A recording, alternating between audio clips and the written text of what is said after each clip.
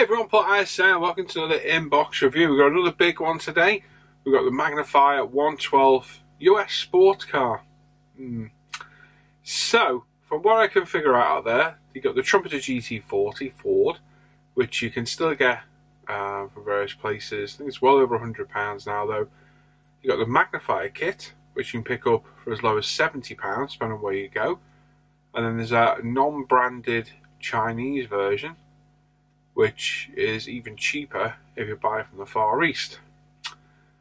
From what I can see, they're all the same kit, just reboxed. Now, don't hold me to that.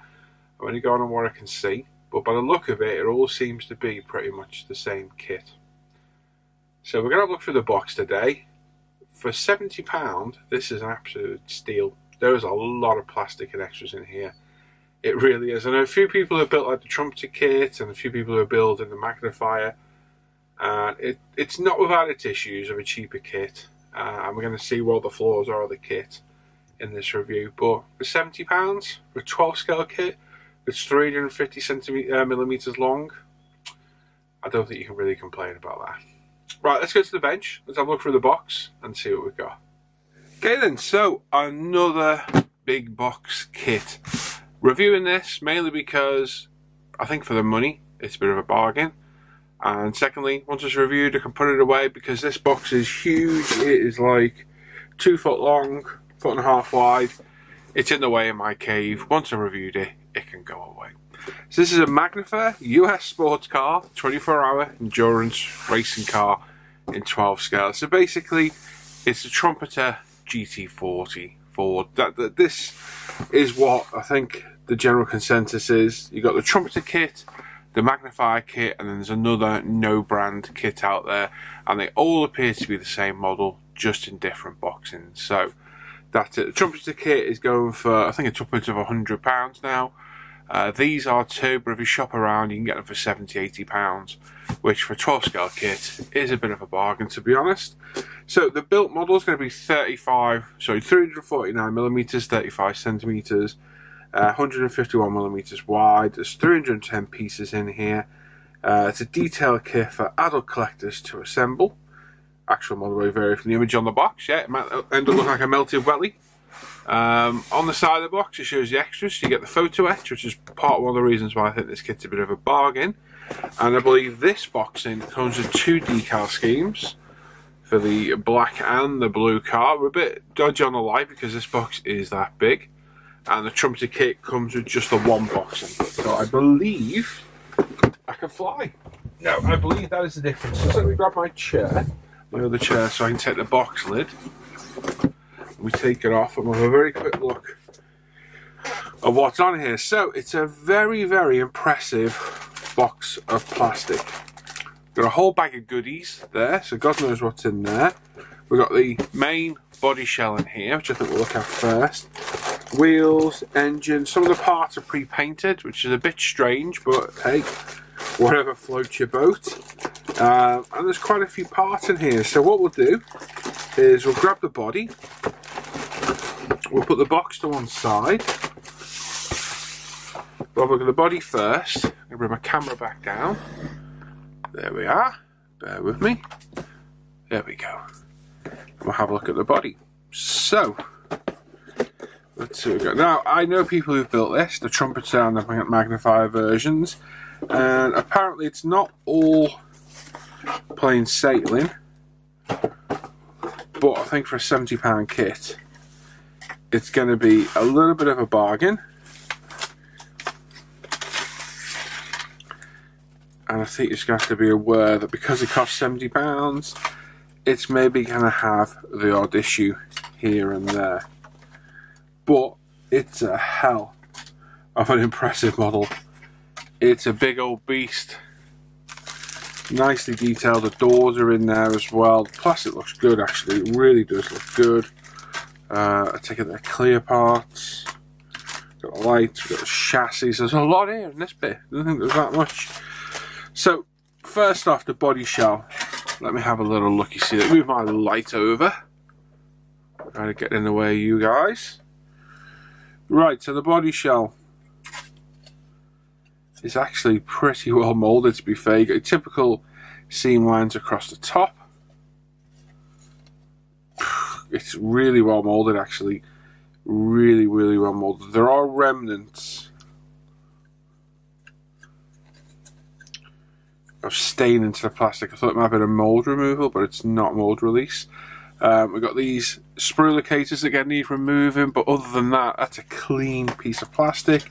We've got the front clamshell cover, and again, a bit of a nasty seam on the side to remove, but that's the same with any kit. Mold is pretty crisp. Some of the intakes here are a little bit rough around the edges. Probably do a little bit of a tidy up with a file. But again, nothing really wrong with that. I've seen worse Tamiya kits. And then the center part of the car, including the part of the shell, the chassis, sorry. And again, pretty well molded. It's actually pretty clean for a cheap kit, to be honest. You have to be very careful of these A-pillars and so on. Just, yeah, take your time with this part, but I can't fault that at all. That is really nice and crisp and clean. I know one thing, I don't think I'm going to get all this back in that box. That's going to take a bit of jiggery pokery later. So we've got the glass parts we'll look at in a sec. I'm not going to get all the glass out. Well, I might do, actually. We've got the lower part of the chassis, which this is the one thing we can't figure out what's going on. Why paint a bit of it and leave the rest in bare plastic? Really don't get that at all. But that's what it is. It is what it is. There's some nice raised detail, recessed detail underneath. Inside, you're not going to see this really anyway. So, but again, crisply molded, a little bit of. It's not even flash, it's just seams, which is typical of any kit, really. You've got your sprue locator points there, which you're all going to need dealing with. But it's, again, typical of any kit. I'm trying to find fault in this for the money. That's why I keep referring it to other kits. And I think we're going to be hard-pressed to find fault in the kit that's 12 scale and under £100. So, yeah, no problems there. All the doors are here. I was going to say door, the other one's there. I'm not going to bother getting them out because I can see them perfectly fine through the plastic. And again, nothing wrong there. I suppose we could test fit it, couldn't we? Let's see what the doors test fit like on the bodywork. Where is it? There it is. Oh, we can't because the sprue locator points in the way.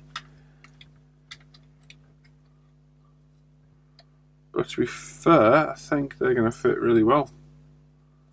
Yeah, I don't think they have any difference. Oh, it's a different colour plastic. Not it's going to make a blind bit of difference once it's painted up. Yeah, I think that's going to go just fine. So there's two of the doors, obviously, both just the reverse of each other. And again, no issues there. I'm going to pop that back in the bag so it doesn't get damaged. Doors are good. We've got a nice bit of rubber. Ooh, as a protector for it when it's been in. We've got the lights pre-molded in red plastic. Not really much to write home there about. And then all the clear parts as well. So, as I always say, this is what can make or break a kit. Nicely individually wrapped. Wrapped in tissue to protect it. So that is a nice little touch. We're not going to get that off without wrecking it, are we? No, are we heck? And the glass parts. It's not the best glass, I'll admit that. It's a bit wavy, distorted. Clarity's not the best. It's okay though. So there's the side windows. We have got just the rear screen, I'm going to guess.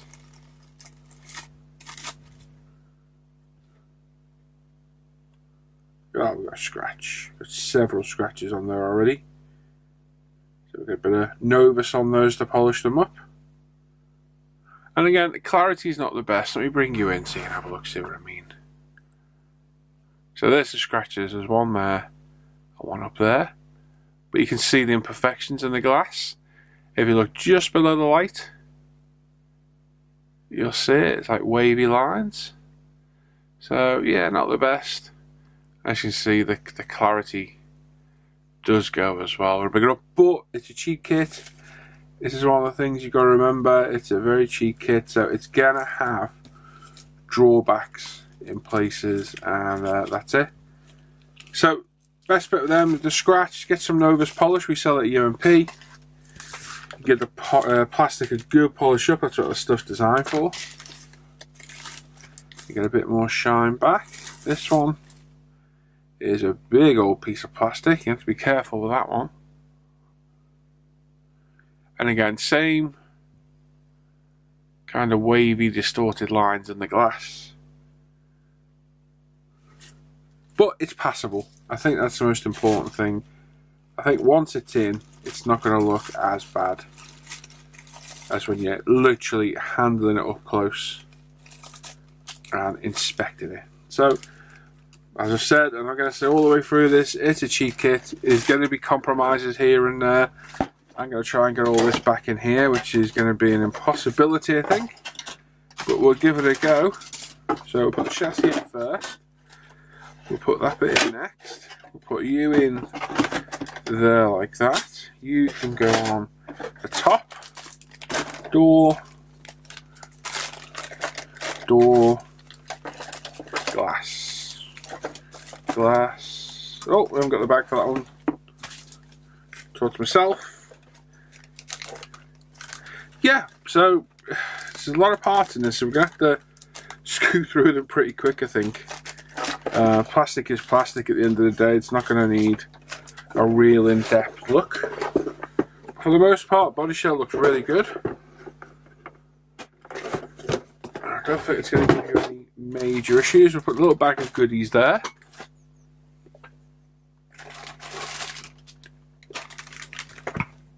Right, we've got our inner door cards, steering wheel.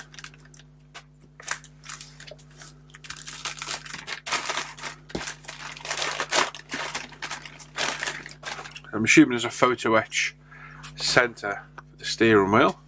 So there's our doors, we've got our rear diffuser, I'm assuming, again, half pre-painted, very strange, but it is. Dashboard. So the inner doors, steering wheel. A few other bits and bobs. Again, cleanly moulded. I really can't fault that at all. Just going to need a normal seam cleanup. No issues whatsoever there. That's going to be just fine. We've got a whole bag of chrome bits. We've got two of the same. I believe we have, so one of them can go over there.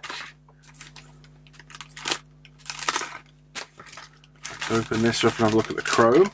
I'm going to place my bets that the chrome's not very good, which isn't a hassle because we strip it most of the time anyway. Oh, to be fair, I've seen worse. That's not too bad. I mean, it's totally wrong, but like the hose fittings, you got hose fittings here. Let me zoom in a bit. There's hose fittings in chrome. They could probably be left and then pop a clear blue or red over the top, if they are that type of fitting back then. Anodized. You got the wheel knock-ons. Look like radiators. So it will get stripped for the most part, but I've seen worse. The chrome's actually not too bad. Does that get polished up? Let's try polishing a little bit up. So. The top one, it's actually scratching a bit. So yeah, it's going to be better stripped. It always will be. It'll give a better finish. It'll look a lot better once done. Engine, I'm literally grabbing bags as I come across them. Again, the engine is partly pre-painted. Don't ask me why, but it is. But that's going to fit together with no real dramas. And again, a big old beast of a block of an engine. Should look pretty good, but I just don't get this part painting malarkey. I don't get what's going on at all there. But they've obviously done it for a reason. Right, pop this back in the bag. Try to keep everything in order if possible, which is going to be nigh on impossible with a kit of this size. There is a lot of plastic in this box. For the money, you get a lot of plastic. Seats. Now, I've seen Gary building this, and he's just drilled out all the seat centers. So I think that's something definitely worth looking at. The seats don't look too bad. A bit basic, but I'm going to guess they probably were in the real car. We've got loads of hoses, intakes, certainly a lot of stuff there. And again, it's pretty crisply moulded. It is. Other than the normal seams, which I've said about 400 times now, it's pretty nicely moulded. I'm really struggling to find a fault there with the plastic, so that's pretty decent. We've got another bag.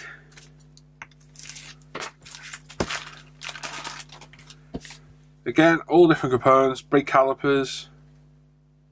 Looks like suspension, maybe drive shafts, prop shafts.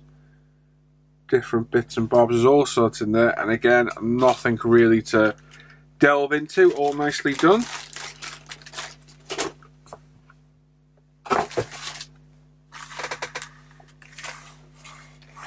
Right, so we've got what looks like part of a roll cage. There's some of our chassis here, sorry, not chassis, our interior, by the looks of it. Window wiper, that's nicely done, nicely moulded. This is all fairly basic in here. Roll cage. There's not much to look at really on parts like this. There's not a huge amount of detail on them. Even on the real car, this is the bulkhead actually by the look of it. Lots of ejector pin marks. If they're visible, you have to deal with them. Hopefully they're not. But again, nothing. Crisply moulded plastic, that's about all I can say.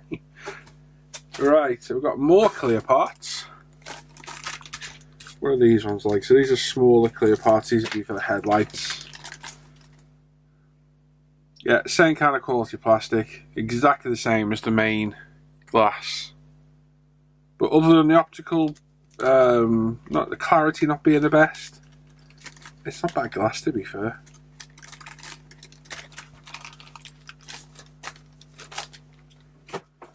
Go. Right, we've got the GT40 typical intakes that for every kit I've built for GT40, which is basically the Fujimi 24.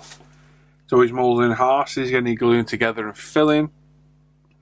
We've got our engine, well it's not engine, it's the front compartment, lid, rear, not spoiler, but it's the rear section for the back of the boot. Got the roof scoop, hump, sorry. And again, crisply done, bit of clean up here and there, no problem at all with those. There is a lot of plastic in this box for the money. Right, we've got a steering rack, various other components, half of them I have absolutely no idea what they are.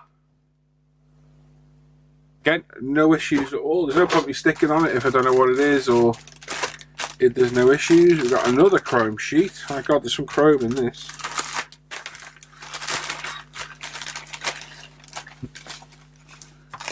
And again, same quality chrome as the other piece. I've seen a lot worse on kits.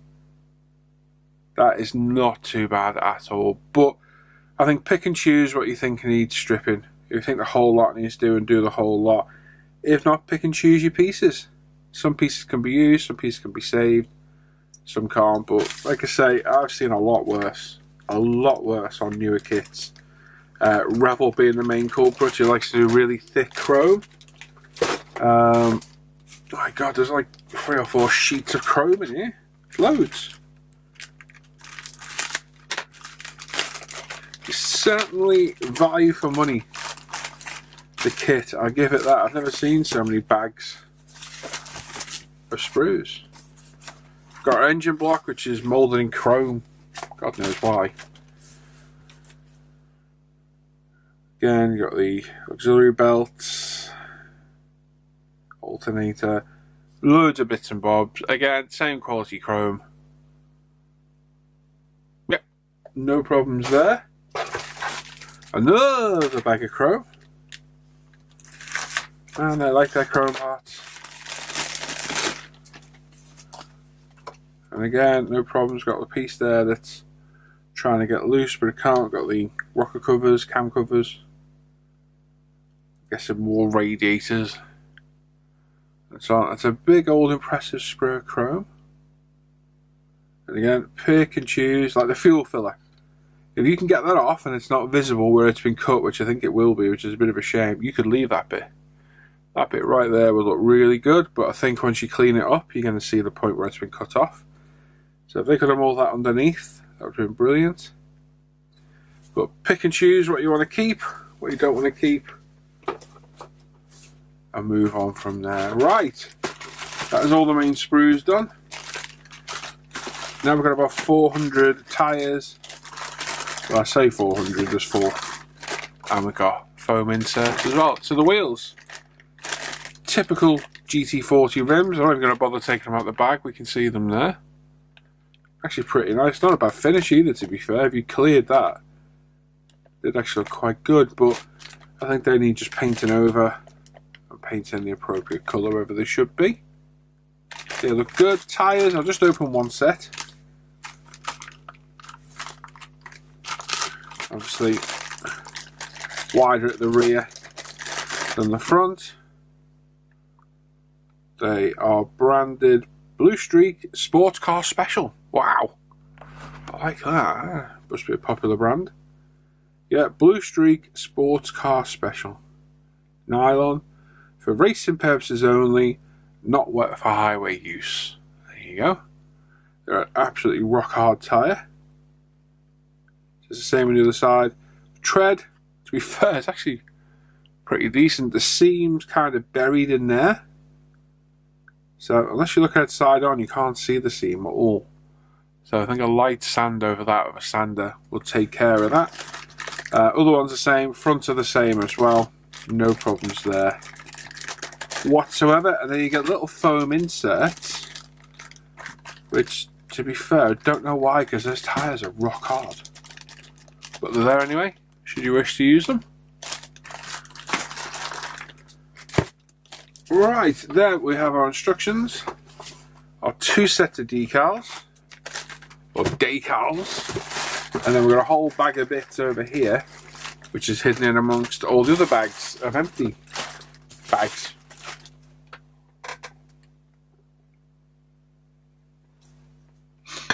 Right. Let's go through this bag. God only knows what's in here. It's a big old bag of bits. Let me zoom out a touch. I'm quite close there. Right, so these are all stuck together. So we've got an 18mm soft tube, a bag of screws, ooh, another bag of screws. They're all clearly labelled as well, which is nice. A nut, 2 screws, 4 screws, some intake hose, flexible hose, quite good, another screw, some soft tube, thin, some wire,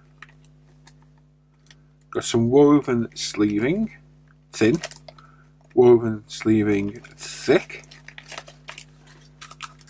Then on here we've got a spring, ooh, yeah, springs.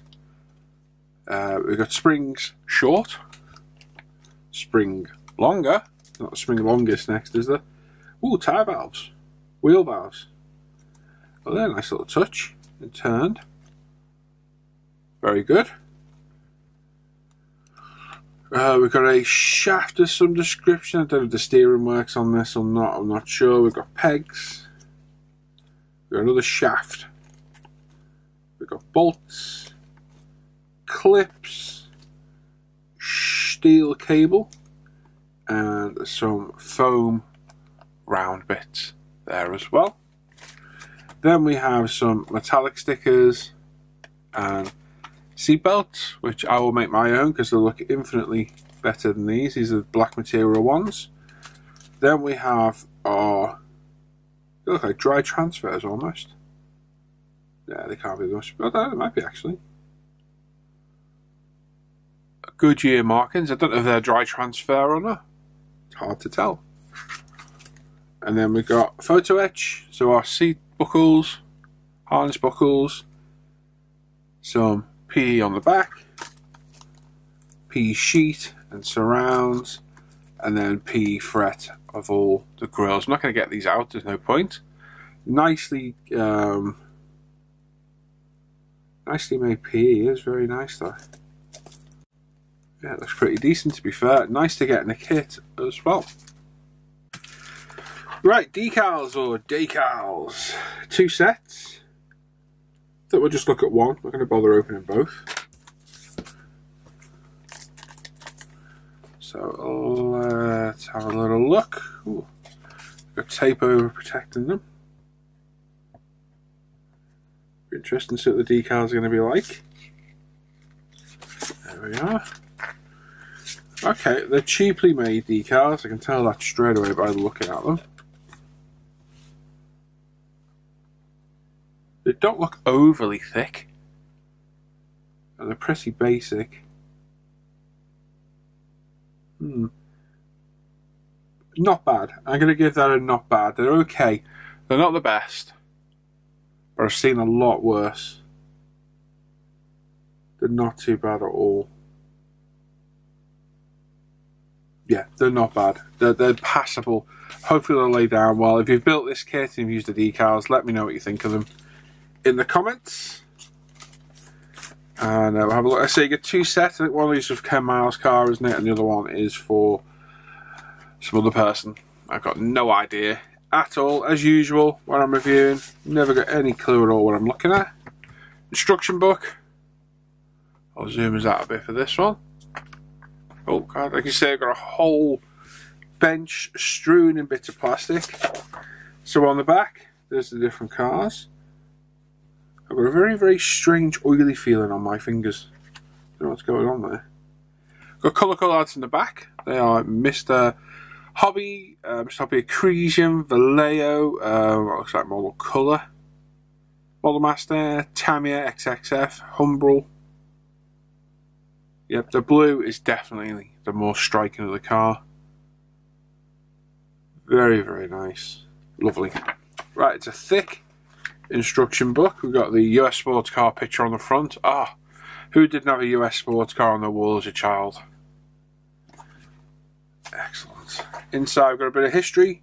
No, we don't. There's no history at all. It's about decal application and read before assembly. It's basically, you know, don't jump off buildings while you're building your kit or stick the parts up your bum. Things like that, you know. Just important safety instructions. We've got a sprue layout there as well. As you can see, there is a lot in this kit for the money. A lot of sprues. Instructions, right. Okay, so I've got engine assembly first. Okay, instructions are actually pretty clear. You've got a little ruler measurement down here for cutting your hoses too. I'll zoom in a touch. You've got a little ruler down here. It mentions aftermarket parts. Deep blue, so it is going for the anodized hose connectors. Using CA glue. Instructions aren't bad, to be fair. Quite busy. Down here, this is quite busy. There's a lot to read and a lot to take in, but I think once you get used to it, it's not really going to give you any issues at all. It's quite clear and concise. This ruler's on every page that needs parts cut to length. It's not too bad at all. A lot of parts are screwed in, which is quite typical with some of the 12 scale kits, be it from Tamiya, Fujimi, whatever. A lot of the parts can be screwed in place, but instructions actually look decent. Again, got the inner padding. I'm not sure why they've done that, because it's so thick, the tyre anyway. They are decals on the back, so white tyre saves, new to paper. Moisture, same as the Tamiya markings. Brake discs.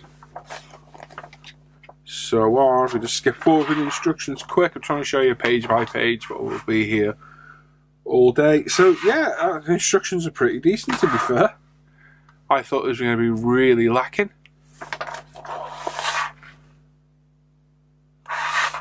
But to be fair, they're pretty decent. There's your harnesses. Pretty basic harnesses, 4-point harnesses. I think you'd be better off using your own black ribbon. Use the P that comes with the kit, but use your own actual black ribbon instead of the stuff that comes with it. Roll cage, get the cockpit tub in, assembling the doors, popping some of the windows in, dashboard, steering wheel.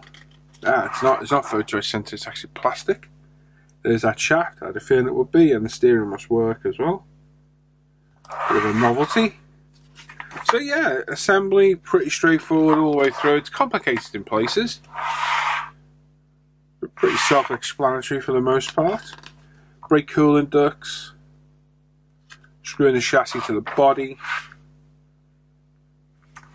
It doesn't look too bad. It really doesn't look too bad at all. It's yeah, it's quite an in-depth build.